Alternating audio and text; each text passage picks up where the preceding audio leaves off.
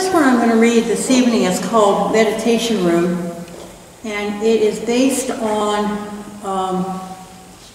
as it says, a meditation room that was set up at a gathering that they do at Roanoke College called Power in the Spirit. Meditation room. Quiet surroundings filled with sounds of trickling water. Set our minds free as we sense your wonder and awe, the majesty of your glory and power amongst the bread and wine. Glittering stars ablaze, reflecting a rainbow of colors. Crown of thorns reflecting your humility.